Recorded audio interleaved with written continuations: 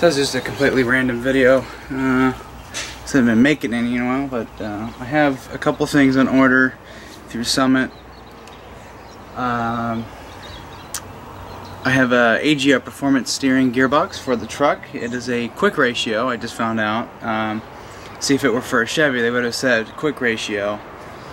This one just says, same company makes it, by the way, that you would get for the Chevy. It says 14:1, and you know, I haven't really wanted to buy it because I don't know the old ratio, and I don't know if 14:1 is quick. And I just found out through some other show, yeah, this is a 14:1, so this is gonna be a real quick ratio. Yada yada yada. I'm totally ordering that one for my truck. So that's an order, and a new radiator. I am not doing the fully aluminum one, welded aluminum one, because it's like $600. And I haven't really had any cooling problems with my current radiator, so I'm just going to use the factory style one. So all that will probably be here within the next week or two. So that's something to look forward to. Yeah, so those two things together, about 600 bucks. But it'll be well worth it. I can't wait to have, you know, you just barely turn it and you move, you know, not.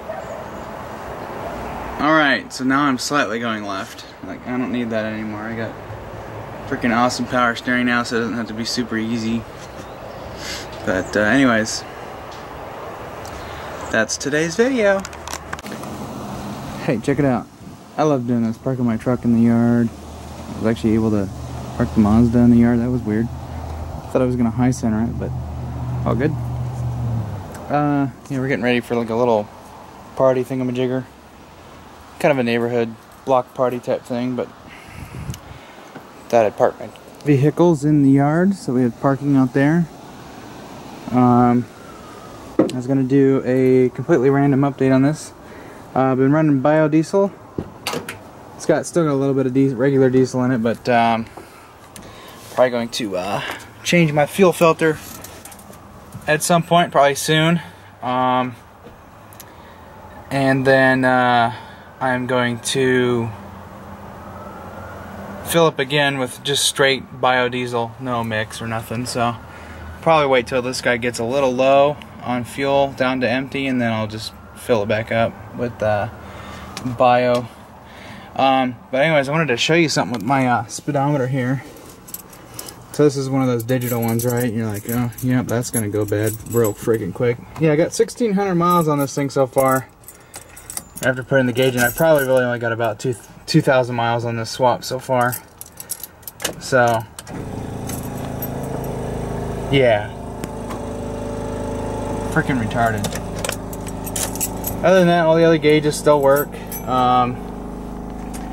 My shift boot is deteriorating. I think it's part of it is it either doesn't like the angle it's at. It's like maybe too tight or whatever. Or it didn't like all that diesel exhaust on it for the longest time. I don't know. I'm probably wrong on that, but yeah. My floors, I need to. The sealant stuff I put on there is peeling up, so I need to probably. Someone said POR 15 or whatever. Someone will have to fill me in on that one. But I was thinking about just sealing up with like Bondo or just freaking. I've got loads of JB Weld. So I don't know. Maybe I'll just do that. That'll grind it down and just fill it in.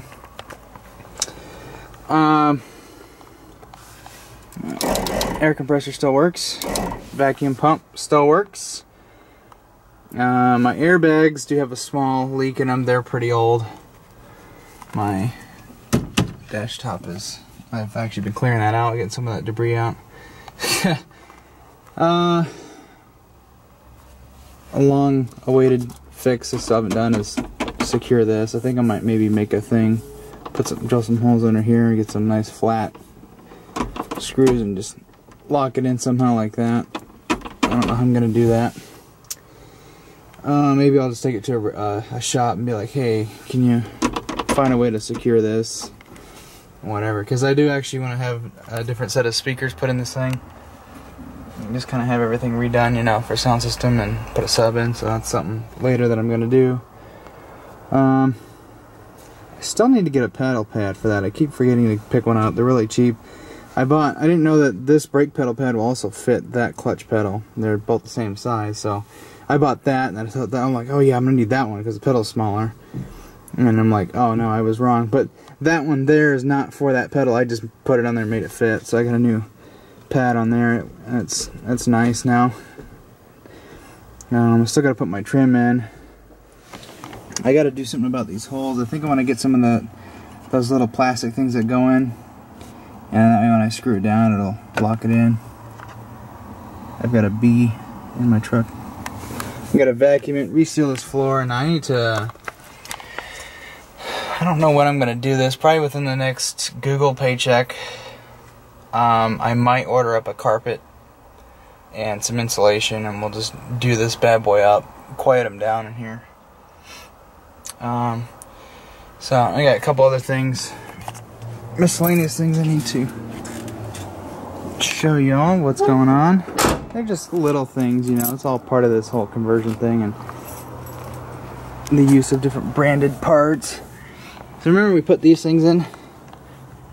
You see how he's kind of off to the side a little bit. He's not really turning anymore. He's kind of just sitting where the axle wants to be. There's actually a little metal thing that goes in behind here, and yeah, you bend it around here, and then I guess you bend it around here or whatever, and it just keeps it from moving around. But I don't know. I think what I'm going to end up doing is get a set of drop brackets for this. And let's see, we got a bolt and a rivet we gotta have to cut, and 2 more rivets. Okay, so what I want to do is I'm going to get this plate out of here, and I actually want to put a set of drop brackets in, like for a 2 to 3 inch lift or whatever, and that'll also get me a lot more caster. If I can bring that down, that'll probably give me what, maybe 3 to 4 degrees caster, and then I won't have to freak out about that, and I'll just use my regular bushings that I have, and I don't have to worry about that. And I probably won't put drop brackets over there. Maybe I will. I don't want to do a whole lot of work. I mean, it's going to be a lot of work in itself anyway, so whatever. And that's a project for a later day.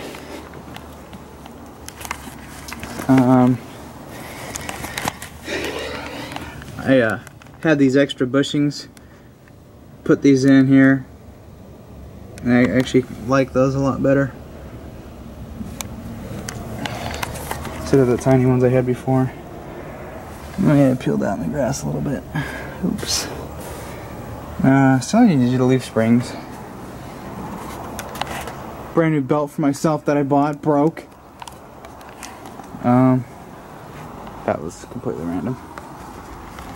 And then the other thing we gotta fix with Adam's welder is we're gonna remove both these brackets, or the sway bar, and drop them down. And what I'm gonna do is I'm gonna move this plate over.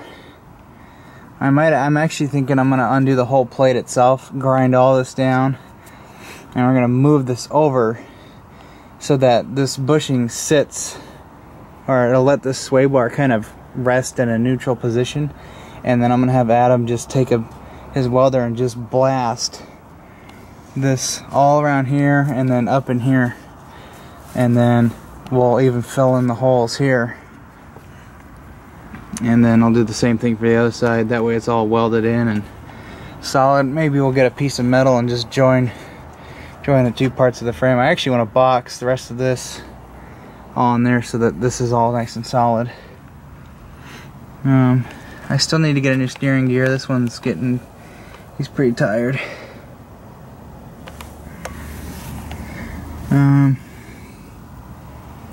Yeah, went and got my tire fixed on the other side. Had a piece of metal in it. No oil leaks from our 4BT, no coolant leaks. It's been nice not having to worry about fluids. The oil's still somewhat clean now that I've changed it a couple times. It's a lot happier. And one of these days I'm going to put all new drag links and tie rod ends and new adjuster thingamajiggers. I'll do all that when I get a new gear, and then have it all realigned. Yeah, I'm actually not really worried about drop brackets for the axles. I might do it if they unbolt all the way. It looks like they do. Maybe I will just do it. Put the drop brackets in it. You know, with this extra travel, I don't hit those bump stops anymore. Those bump stops used to hit all the time, and you're like, this is terrible. I love that this dampener. That was nice thing to add. Yeah, I'll get under here.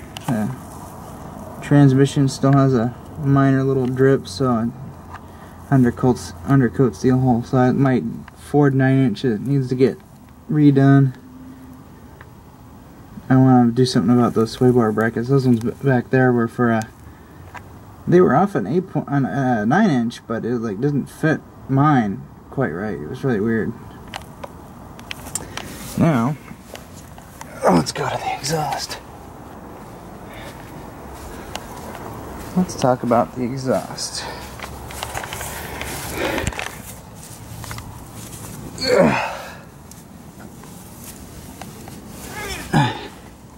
Now this bushing here, oh, this guy's moving over to this side. Yeah, I think I'm gonna get drop brackets and we're gonna take out the axles back out and just get this junk out of here. So the exhaust is kind of holding up from here all the way to there. That's all good. But up where it meets the turbo, you see how it's real tight against the firewall? Well, when I run this thing in granny first or reverse, and you're really moving something and you torque it, it pushes that pipe against the firewall, and it's actually kind of ruining the clamp up there. So I'm gonna buy some new pieces. I'm actually gonna get a new V-band adapter there, and some new pipe, some new 2.5 inch. But what I'm gonna do is I'm gonna have that pipe, it's gonna come straight down, like right in between there somehow. It'll be a real sharp right out of the turbo. It'll come down. I'll probably have to do a few interesting bends on it. Yeah, it's gonna have to snake around a little bit to clear the firewall. And then I'm gonna, right about here is where the cat is gonna go, and it's gonna go from 2.5 inch to 3. And then it'll go out through the cat, and then right about here, I think I'm gonna switch it up to, it's gonna go to, actually past, no, it'll be 3 inch, and then right here, where all this is, I'm gonna change all this. It's gonna go right to 4 inch. I'm gonna have a Y connector, and have a pipe go that way, and then he's gonna go that way. And I'm gonna put a shield on it because I got those hoses right there, which I need to check and make sure they're not leaking. I think I see something.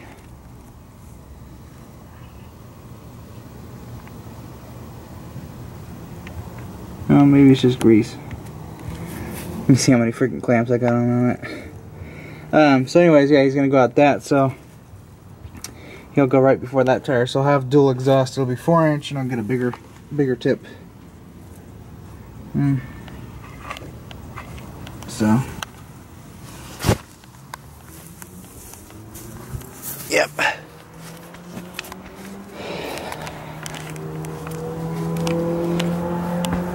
Well, that's what's going on. Let's see, we got, what else is going on I cannot talk. What's going on underneath the hood? Freaking love this truck, man. It's great. Still got the old AC Delco belt I need to replace. It's getting a little scraggly. I'm not sure, but I think that this is a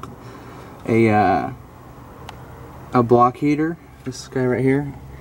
I'm tempted to pop him out and see what he's got going on there, because that doesn't look like a temp sensor. It looks like a one of those screw-in type block heaters.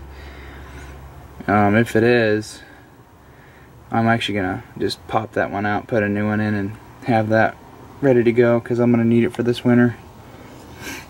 Because last year it got down to about 10 degrees, and I know this thing will have a hard time starting. Yep. I love this. When the hoses get like this color, they have this little, like, weird haze on it. That's when you know you're like, yeah, I'm not messing with that anymore. I know there was a kit. Now we're moving on to a whole different thing, but there's a kit or something that makes a bracket that goes right here that will let you put a forward AC compressor on it, and I'm just gonna figure out what kind of belt I'm gonna use. I have to look around and see what people are doing, because I really want to get AC going on this for next year. Air conditioning and stuff like that. And you can see my pipe leaks, so it's all just black back there. I still got a lot to do on this thing. Gear vendors, overdrive I want to get in here. Oh yeah, and this plate. I just completely forgot about putting this back in here, so I put that in, and that really that tightened up that fender right there. I want to redo all these connectors, so one of these days I'm going to buy a whole bunch of wire and some new heat shrinking and solder. I'm going to get a better solder gun, and I'm just going to redo all the wiring, make it all into wiring harnesses and wrap it and stuff, and make it all look tidy. And I'll get some proper vacuum hose to go from there to along here, and gotta get that weather strip thing in there. So much to do.